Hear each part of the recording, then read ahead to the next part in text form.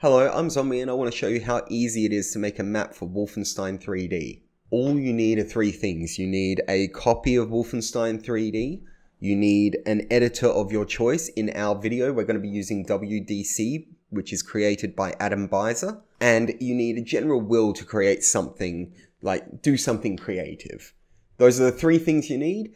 Your screen may look slightly different to this. I hope you're using WDC, but map editors like Havix will do the same thing. So let's go up to File, New Project, and we will want to give our game a project. So let's call it Example, but not Game, because that's for something else I'm making. And you'll get the project information window. This is where we want to point a couple of folders. So first up, we want to navigate to where I've set up my project files in YouTube. Now I've got two folders here. I have Wolf3D, which is a copy of my core original Wolfenstein files, and then I have an output folder. So for the base data folder, we want to point that to our core files. There we go. It will auto detect the type of game it is, because if you use Spear of Destiny, it will detect that, etc., etc. And it will auto fill our map item names. Apart from that, we need to point the output folder. Of course, we point it to output. Okay, you can call these folders whatever you want as long as you point them appropriately. So this must always contain your core Wolfenstein files, and this will always be where your edited files will end up. Now, with that done, we hit OK. Those extra things are for more advanced modding. You don't have to worry about them. And this is what we see. Your screen should look very similar to this, if not exactly the same, but I won't judge. And let's begin. So we've got four crucial elements to pay attention to on this screen. First up, you've got your canvas, where we see episode 1, map 1 in all its glory. We'll be getting rid of that shortly. This is where all of our editing will take place. Next up, over here, you've got your tools. These are the elements used to actually do the editing. So you've got a pencil tool, which will allow you, if I select a random item, to just draw individual pixels. There's a flood fill, so I can fill, let's say the whole area is now that dirty brick, and then so on and so forth. There's a select tool, there's a flood tool, so there's a tool so I can just draw a specific block of them, so on and so forth. You've got your actual items and paintbrushes. As you saw, I just selected one and used one, and your drop down menu to switch between the different types. So here you can see your walls, your doors, and your floor codes, which I'll get into later. And then if you go to the drop down menu, you see there's also objects and extra. You don't have to worry about extra unless you're doing more advanced modding. So let's click on objects, and you'll see a variety of different things. Ignore the top three. They are things I've added for another project. Whoopsie daisy. You can see that you've got your player start icons. You've got a bunch of decorative and pickup items. If you scroll down further, you can see all your enemies. Very nice and simple. You click on one of these things. Got pencil tool selected. You can add an officer. You can add several officers if you want. You can flood the whole map with officers and then get an error. Let's start making a simple map. So first up, we're going to go back to the walls section. We're going to select the solid rectangle, and we're going to clear the whole map by filling it with gray brick. And then we will also erase all of the objects on the screen by selecting nothing, selecting the block tool again, and that should clear everything. Now we've got a clean slate. It's always better to use walls for your clean slate instead of just filling it with the void, because that can lead to errors in older games. That said, now let's use nothing to draw our first room. So we select nothing, and we will select the pencil tool and draw a room. You can do it this way manually if you want to do more finesse, or if you wanted to create like a curvy cave structure, or just not a square room. Like for example, let's just do that. We'll have the player start there. So a bit of a Aurora thing. There we go. There's our first weirdly shaped room. You can make it whatever you want though. Now that we have a room, we should fill it with some objects. We'll select object. Now your first most crucial object is a player item. There are 4 options here, 19 through 22. They are all titled start. Each arrow signifies which way the player is going to be facing when he is placed there. So given the shape of our map, we're going to select 19, where he is facing north, and we'll set him at the bottom here. So there we go. Now we have a player in our map. If you run the game, he will appear in this empty room, but there is nothing else there. So now that we have that, we should add something else there. Let's add an enemy for the player to face. Now, if you scroll down in the objects menu, you will see a plethora, so many different enemy icons to select, all with different names, numbers, and information. Now, each name can be easily broken down. You've got the enemy type, so you can see there's guards, officers, SS, and if you scroll down, there's mutants and bosses. Then you have the number. So there's 1 through 4. Each number signifies a different difficulty. If you place a guard at guard 1, he will appear on any difficulty. If you place a guard at guard 4, he will only appear on the hardest difficulty, which is I am Death Incarnate in vanilla. Then you've got a choice of whether or not the guard is moving or standing, but we'll get into moving guards in another video. For now, we want to place one enemy. We will select a standing guard, and we're going to have him over here in the other side of the room, facing to the east. So when the player comes around the corner, the guard is facing away and won't see the player. The player will have the element of surprise. So now we have a player and an enemy. We need an end point. How does the player win?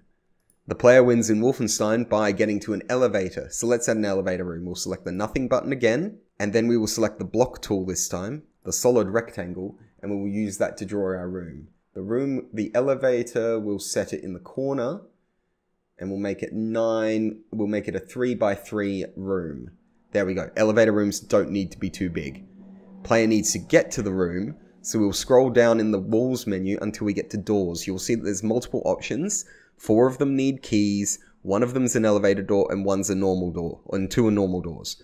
Now, we will want to select an elevator door since this is the elevator room, and we will want to make sure, since the wall that's connecting it is a wall that the player will approach from the east or west, that we select the appropriate door. If you don't, the player will not be able to open it and will not be able to finish the game. Alright, so now we've got a door and these 2 rooms are now officially rooms. We need to add the actual elevator for the player to get to. If we scroll up, hit elevator, and then drop one at the other end of the room, making sure, oh, that's 2 of them. Let's hit Control Z. Gotta love undo features. We place an elevator. Now, when the player comes through, he'll kill the guard, go through the door, and be able to get to the next floor. The player and the elevator are the core elements of the room, but there are also 3 other things that are often needed to be considered in a traditional Wolfenstein map. You've got enemies, which we've accounted for with our guard here. Let's add another one. Let's add a guard 4, so that he will only appear on hardest difficulties, and we'll put him behind the player. Don't do this typically, but it's just as an example, and now the player is going to be surprised. So that's enemies taken care of. The other 2 elements, you usually need a secret area in your map, and you need treasure in your map for the player to collect, because every map has the player's score attributed to a percentage of those 3 elements. So did he kill all 100% of enemies? Did he collect 100% of the treasure? And did he find 100% of the secret areas? So we're going to kill 2 birds, 1 stone, and we're going to put the treasure in our secret area. So first up, let's build a secret area. Let's go nothing. And we'll put the secret area right next to the elevator. We'll bring it this far and make it this big, but you can do whatever you would like, as long as it's got a wall connecting to it that the player can get to. So we're going to use this wall right here. Now, we have to turn this push wall, or this normal wall, into a pushable wall. To do that in Wolfenstein, all you've got to do is scroll down to Objects, and then we will scroll back up and find the secret wall button. Secret door. Click that. Click on any wall you'd like to be a pushable wall, and bam! You now have a secret door. But why is the player going through that door? We'll add some treasure. So the player has a reason to get through. He wants the treasure. We'll go back to using the pencil tool, and we'll place chalices in a U shape like that just for fun. And we'll put a crown on it. There we go. So the crowns and chalices are collectibles in the game. Player will have a fun time finding those. One last thing to consider before we move on is the fact that this is called nothing. So there's nothing in this area. We're free to roam around it, but that doesn't necessarily make it finished. We have to go back to walls and scroll all the way down to floor codes.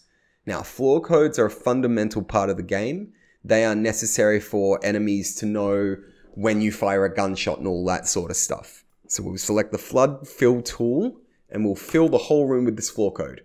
So now, if I were to fire at this guard right here behind me on a harder difficulty, the guard up here will be notified because I am on the same floor code as this guard when I am shooting. You should always have floor codes in your map, and if you have a secret area, make sure that that secret area has the same floor code as the room it is connected to. So we're going to do that, and then just for fun, we're going to use a different floor code for the elevator room. So if I fired a gun in that elevator room, the enemies out in this room wouldn't hear it, and vice versa. And that actually does it. That's all the core elements you actually need for a Wolfenstein map. We've got our player, we've got rooms for the player to be in, we've got enemies to fight, we've got an end point for the player to get to, and then we even have a secret area for the player to discover with treasure. So without further ado, let's give it a quick look and see if it worked. To do that, we just have to go up to File and hit Compile All. This will save all changes that we may have made to any of the files. In this case, we would have only changed the game maps file. We hit OK once it all says done. Hopefully there's no errors in your version. And then we boot up our game. So we want to make sure that we select the first.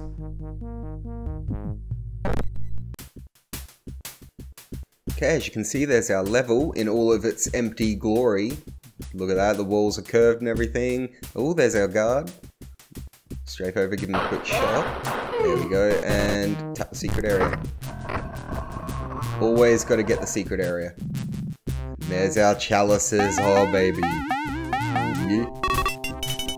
Okay, and with that, all that's left is to check out our elevator room. Look at that.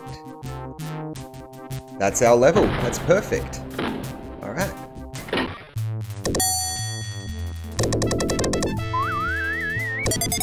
We'll also take a quick look at the hard difficulty because we did add a harder enemy, so we'll go into I Am Deaf Incarnate. And behind us should be, hello sir, how are you today? And he's dead. Perfect. Perfect, perfect. We'll just skip straight to the elevator room. We don't need the secret area for this example. And spot on, that was fantastic. Alright, provided you did everything properly, you should have had a similar result to me. So congratulations, you've just made your first Wolfenstein 3D map. Please let me know in the comments if you had any problems and I'll attempt to help you with them. And hopefully, if this works out, there will be more videos going into more detail with more elements of map making. With that, I'll hopefully see you next time.